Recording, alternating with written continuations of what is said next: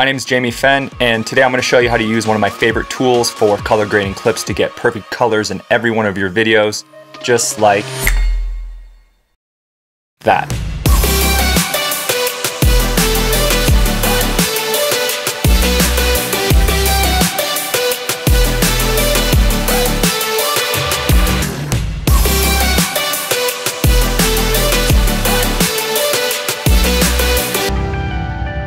This isn't a sponsored video, I did buy this, but the tool is the Xrite Color Checker Passport. This is the video edition. I'm going to show you how to accurately balance your highlights, midtones, and shadows. We're also going to adjust the 6 chromatic colors here by adjusting the hues just a little bit on our vector scope. And also, we're going to nail proper white balance.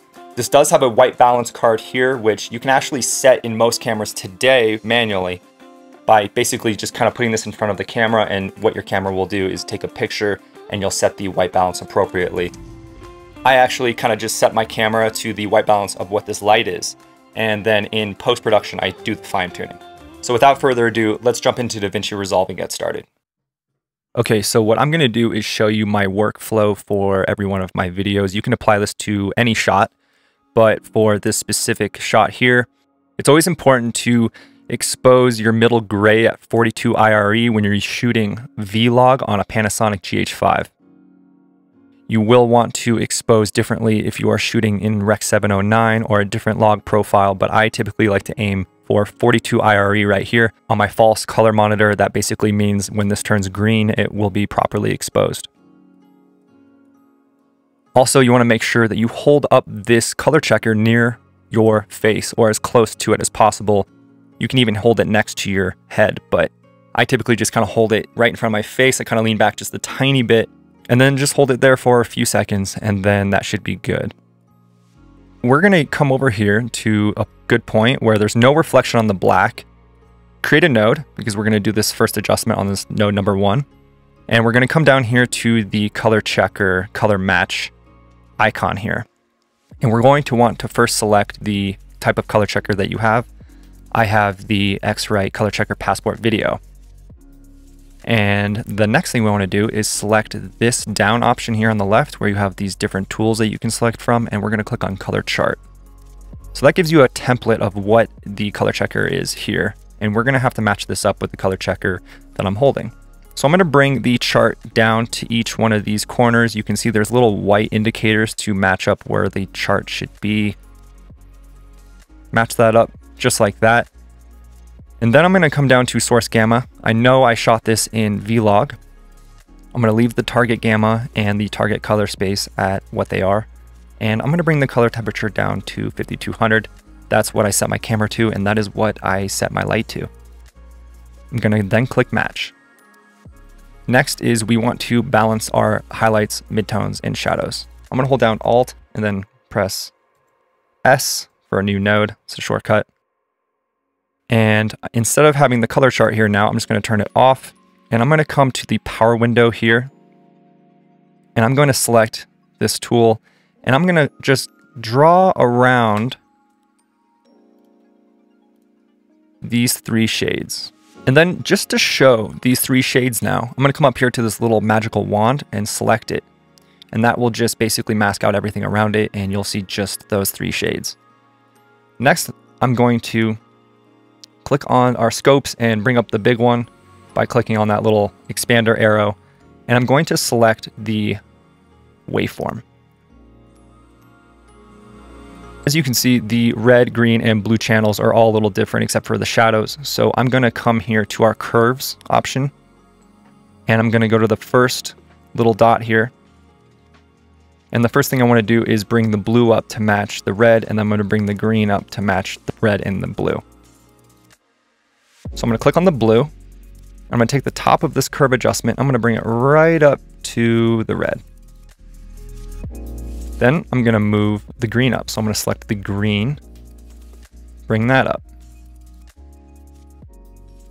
I also want to make sure that these midtones and shadows are accurate, and they actually look pretty balanced. The blue midtones could maybe come up just a tiny bit, but the overall brightness of all of this could maybe come up just a tiny bit as well. So I'm just going to come here to the Y,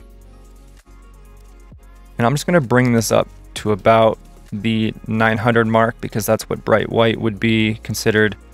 And then around 384 is where I would want that 18% gray card to be. And I think that should be good. So let's go over here. I'm going to click on the power window again. I'm going to turn this off. And I'm going to turn off the magical wand. So the next thing we want to do to make sure we see accurate colors on our screen is create a new node by holding down Alt or Option and then pressing S. And I'm going to come back down to that same tool and I'm going to highlight around the 6 chromatic colors. I'm going to do the same thing. I'm going to come up here and click on that magical wand. And I'm going to click down on our scopes and I'm going to blow this one up like that. But instead of using the waveform for this, I'm actually going to use the vector scope. And once we bring up our vector scope, I'm going to come back into our curves option here. But this time I'm going to select the second option on the dots here. And I'm going to select the hue versus hue. If you come down here to these colors here and select each one, it will correlate with each one of these colors here. So as you can see, there are a few things that are off, the blue, and you could probably adjust a little bit of everything here. So I'm just going to start with the red and bring it down just a tiny bit. Then our yellow can come down just a little bit. The green down a little bit. And you want to make sure that each one of these is basically pointing at each one of the icons here. So blue can come up quite a bit. Magenta. So let's see what this looks like. Let's turn it off. So if you look closely at the chromatic colors, that's off, that's on. There's a very slight change.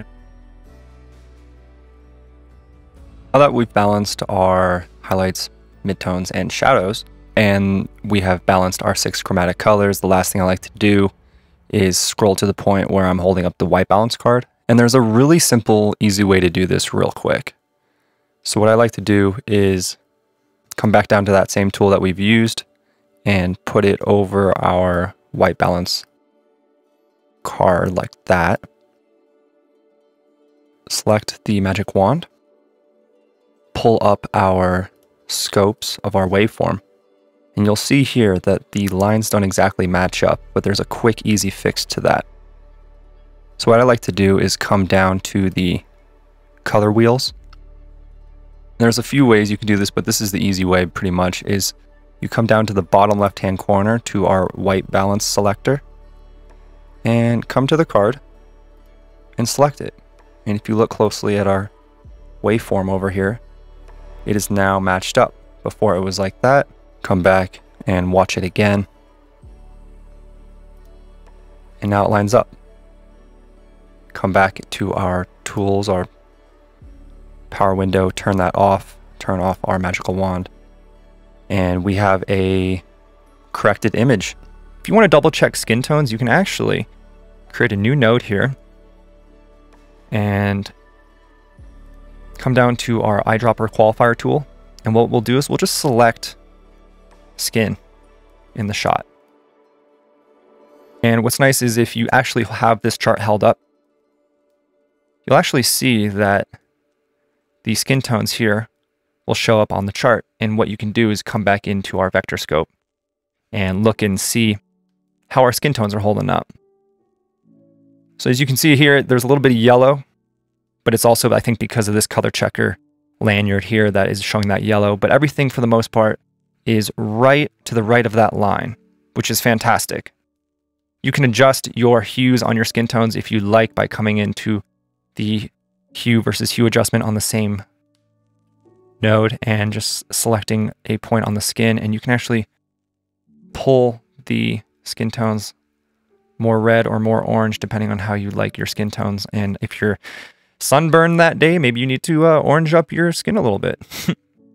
But now our image is well balanced, perfect exposure, skin tones look great. I hope you enjoyed this tutorial. Please hit like and subscribe. Just feel free to comment below.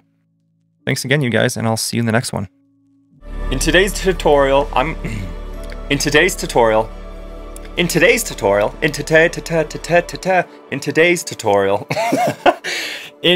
video, I'm going to show you how to make your colors perfect, just like that.